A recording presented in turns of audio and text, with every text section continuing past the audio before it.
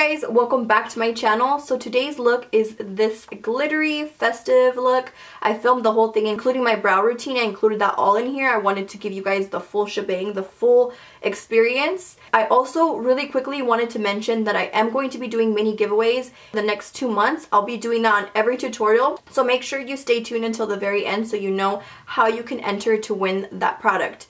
With that being said, we're going to go ahead and get started.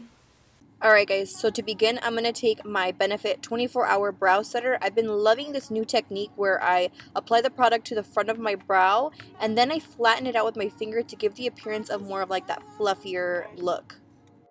Going into my Dip Brow Pomade, I'm in the color Dark Brown. I'm going to take this on my MAC angled brush. Start by sketching out my lower base of my brow and extend the tail out. When I use the brow gel, I feel like I can use less product this way. And whatever was left on my brush, I'm going to start creating these hair-like strokes in the front portion of my brow. Taking a little bit more product, I'm going to now sketch out the arch. This area needs a lot of love because it's bald as hell. So I'm just going to feather that in and fill it in as needed. Next, I'm going to take my Glamaflauge Hard Candy Concealer. I'm in the shade Light Medium and I like to use this as a base and also to clean up my brows. First shadow we're going to use is this one here from my Creative Soul Cosmetics Harmony palette. I really love this palette and I'm going to take this pretty orange shade on my MAC 224 brush. I'm going to use this as a transition. It's a pretty deep transition to start with, but I really like the intensity it gives off. So I'm just going to build this up and work it into the crease.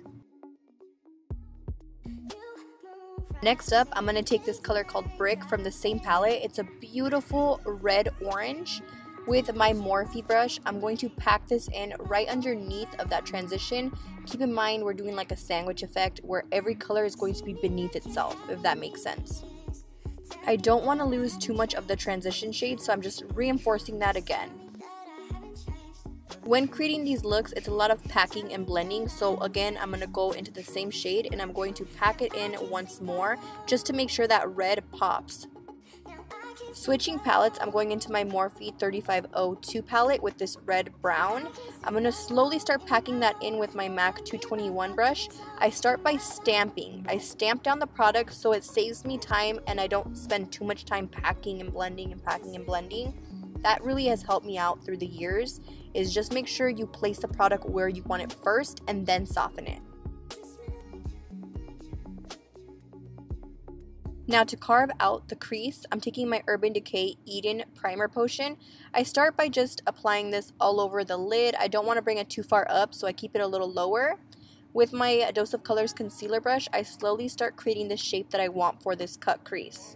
My biggest tip when doing this type of technique is really make sure that you're taking your time and working your way up slowly. You don't want to bring it up too far, too quick. With whatever's left on my MAC brush, I'm going to soften the edge, that way it's not really harsh.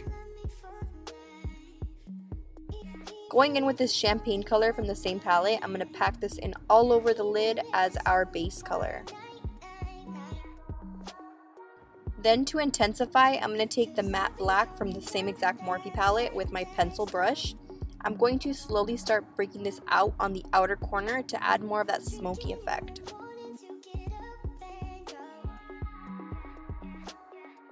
I've recently been trying out this Sigma eyeliner and no la chingues, it's actually really good.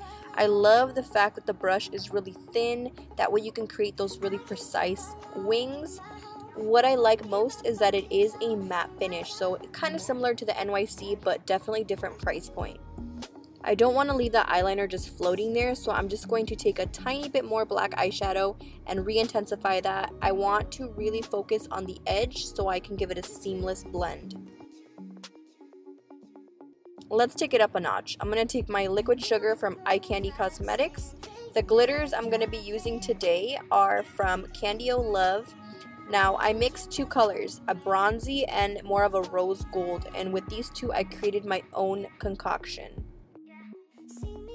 Big tip if you're working with chunky glitters, do not, I repeat, no la cagues in piling up all the glitter because you're going to have glitter everywhere, it's not going to stay. You need to work in small sections. go ahead and prime my skin. I'm using the Step 1 Skin Equalizer from Makeup Forever. I haven't used this. This was sent to me, I want to say like a few months ago, but I never used it. I know the texture of it because when I worked at Sephora, I did get to play around with it a little bit. But it honestly feels like one of those hydrating, lightweight primers. It doesn't really like smooth the skin or blur the pores. It just kind of hydrates the skin. I'm going to take my Makeup Forever Ultra HD Stick Foundation. This is my go-to during the winter time. Like it's a little bit too on the orange side for me, so I'm going to mix another foundation with it. I'm going to take my L'Oreal Infallible number 205. So I'm going to take both of these colors, mix them to create my shade.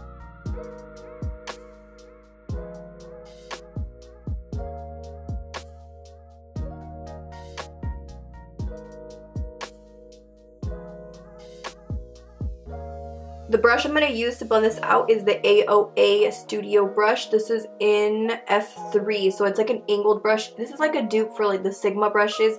It does feel a little bit more cheap than the Sigma brush, but as far as like bristles go, es la misma chingadera. So I'm just going to take this and buff it in.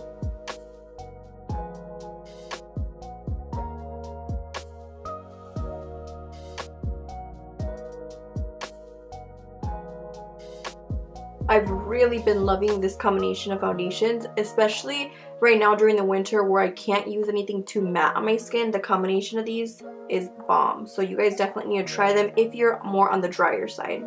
I mentioned to you guys last time that I really want to start doing more talk throughs, so I figured I could do a talk through for the complexion portion of this tutorial because me pendejo, when I'm talking I get sidetracked like that. I don't know if that happens to you guys, but it happens to me. I get really sidetracked, so I like to be able to concentrate on what I'm doing, especially for eyes, because eyes are really detailed. I like to tell you guys exactly what I'm doing. And then when I get to foundation, I can chit chat a little bit more because I kind of go with the flow and it's not as detailed, if that makes sense. I'm going to take my beauty blender and blend this out.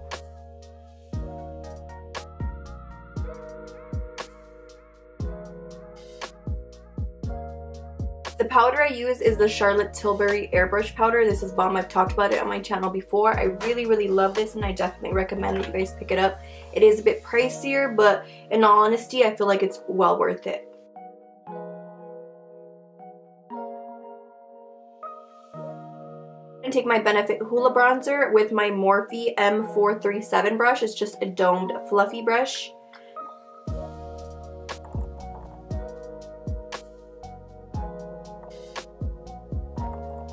I was clowning on myself on Snapchat the other day when I had the same hairstyle, and I wear this hair cuando tengo hueva. I don't want to throw my extensions on, I don't want to throw a wig on, I just want to, you know, slick my hair back y vámonos. So I have like a love and hate relationship with this type of hairstyle because I really like the sleek look. It's easy, but at the same time, con los pelos lambidos like this, I always feel like it enhances my cara de plato. And if you can relate, if you have a round face, you know what I'm saying. So I like to really contour and chisel my cheeks whenever I have this type of hair because the struggle is real, you know. I'm going to take a little bit of my Cover FX Custom Enhancer Drops. This one is in the shade Sunlight. I only like to use this product for my nose highlight. I know it's extra, I know it's weird, but I don't really like this on the cheeks. I just like it for the pop on the center of my nose.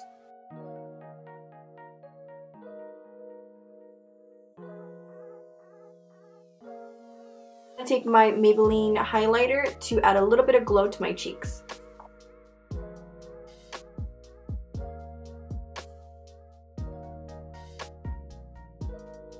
Jumping back to the eyes, I'm going to add my mascara.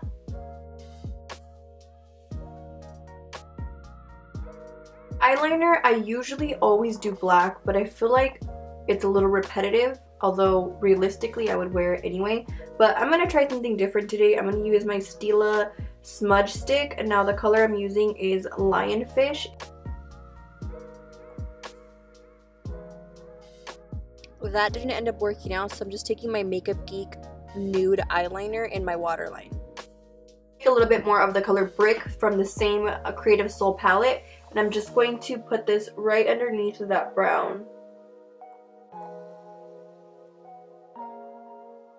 We apply my lip color. The lip liner I'm using is KYLIE's True Brown K, and the liquid lipstick I'm going to use is from Dose of Color. This is their new launch. It's called Let's Cuddle.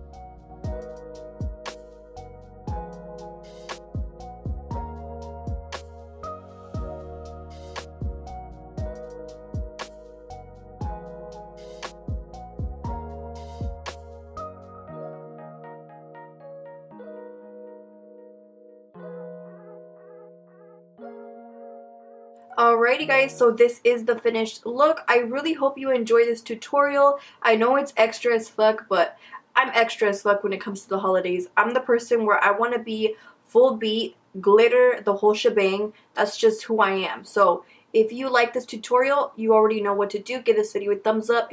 As I mentioned in the beginning of this tutorial, I am going to be doing little mini giveaways. For today, I am going to give one of you guys a medium size Z palette. These come in handy if you travel a lot or just in general to separate your favorite single shadows. To win this Z palette, I want you guys to be subscribed to my channel, turn your notifications on down below, and to make your entry valid, I want you to go ahead and leave me a comment below. Let me know what your favorite type of tacos are. Are they de carne asada? Are they de tripas, de cabeza, de buche? What are they? Because my favorite right now are tripas. Bien doraditas, those are my favorite. So don't forget to do that down below, and I'll see you guys in my next tutorial.